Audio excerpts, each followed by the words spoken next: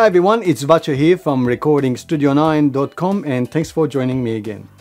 In today's video, I'll be talking about reverb. Specifically, the reverb in PreSonus Studio One version 3 Prime, the free DAW. I'm going to show you how we're going to be able to control the reverb to achieve different results and different effects as the reverb. Reverb is a fantastic tool that you can use to give dimension to your sound, whether if it's a vocal, which is very commonly used, or other instruments. And it will give sort of dimension and depth. The more reverb you have, the further back your instrument will sound. But I'm going to show you how we're going to achieve a front-end sound, but at the same time achieve that depthness by using the reverb and this technique that I have.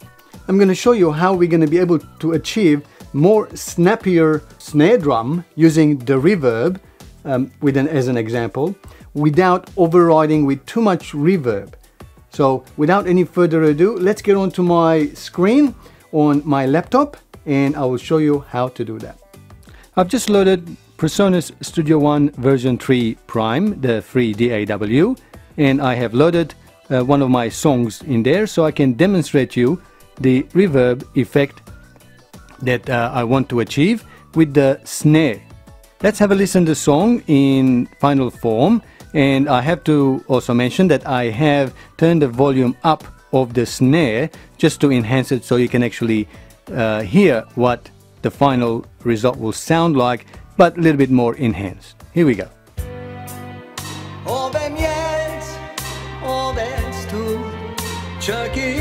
You can hear the snare.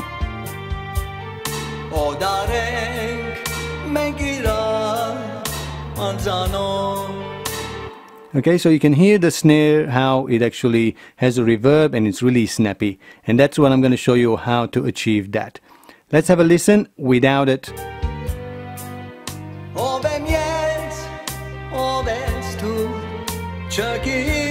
As you can hear, the snare is really simple.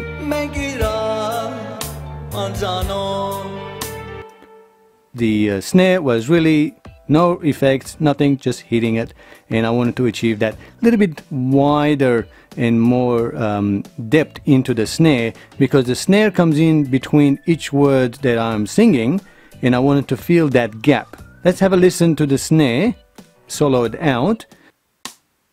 As you can hear, it's really simple, and then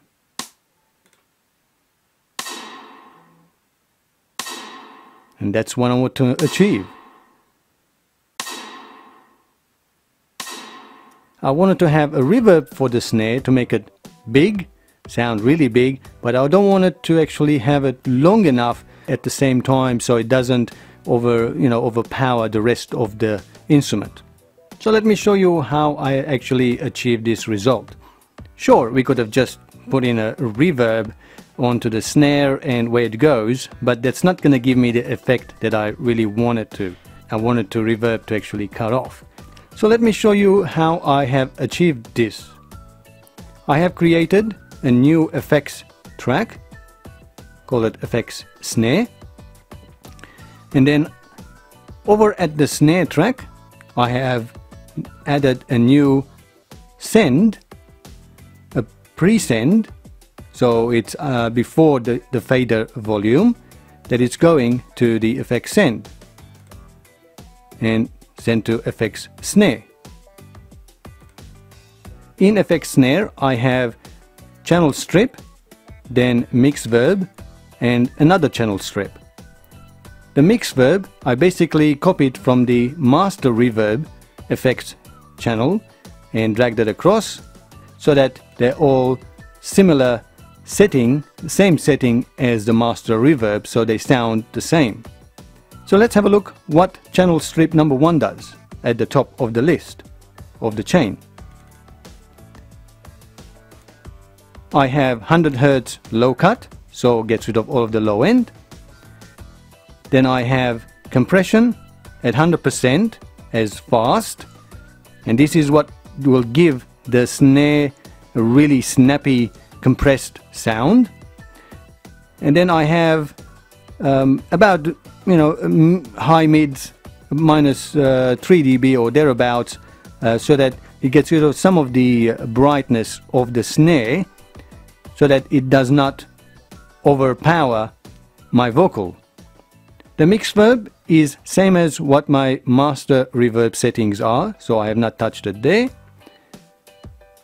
And the second channel strip, again it has about 200 Hz to get rid of all the low end, even after the reverb. And then it's all flat, but the whole purpose of this channel strip is the expand, which works as a gate. And I have it as a slow. This way it will cut off all of the reverb that's as it's fading out faster than normal. So all of my reverb fade out will fade out much quicker, and that's what it will give me enough space for my vocal to come back into the track. I've just bypassed all of the plugins, and then I'll bring them one at a time, and we'll be able to hear what difference each plugin in the chain makes. Let's have a listen. All we're having is plain hit of the snare. So now let's bring in the first channel strip. As you can hear, it's really snappy, and now the difference bypassed, and now the snare is really hitting, really sharp, really quick. So next, let's add the mix verb.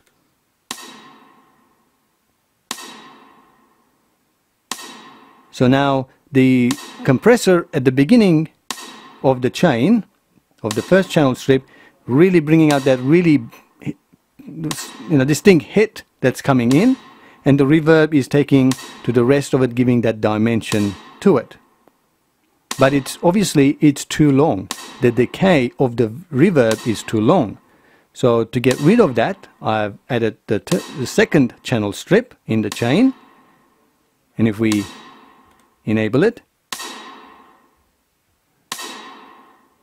as you can hear now, the reverb is being faded much quicker. This is bypassed.